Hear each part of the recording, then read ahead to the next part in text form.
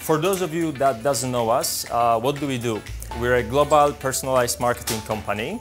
We're doing retargeting, so we re-engage with your audience, we bring them back to the website so they convert, and we do it thanks to personalized product recommendations driven by understanding user behavior and being able to predict customer purchase intent. I'm Anthony Ha, I'm a senior writer at TechCrunch. I'm really just excited to be here to kind of hear what's on everyone else's mind. I'm here to take in the wisdom.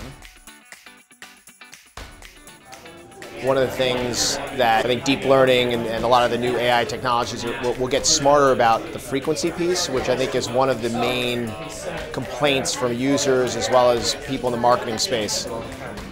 Typically, a client's going to work with 2 to 3 retargeters. They're going to work with a Google and then another more broad-based retargeter, and then oftentimes maybe a vendor like a Facebook for direct buys. We've got to make sure that everything that every one of our companies do before it comes time to regulation, we respect the user, we respect the opportunity.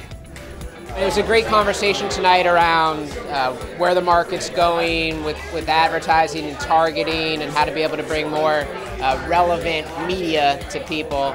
All of this data can be used in a way to paint a picture of the consumer, all in a way to be able to serve more relevant media to them ultimately. There's not necessarily a tip-off point to when personalization is right or wrong. It's finding the way that we can do it right so that we don't always feel like we're being disrupted or having people spying on us. If it's done right, we don't notice good personalization. And it just happens in the background, and we engage with it, we don't object to it. We have to respect privacy, no question. But we also have to make sure that brands who have the right to build a business based on fair practice and fair value of an impression are able to buy it at the right rate. I guess the question is, what is wrong?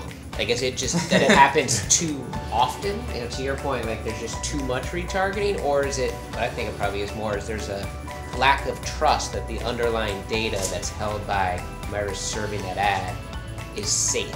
It's great to get all the insights from our US clients and some of the industry experts directly here, and I feel like the direction we're taking is a good one. So that's just going to strengthen our development of those new ideas and bringing them back to the market, so hopefully we can test them with clients as quickly as possible.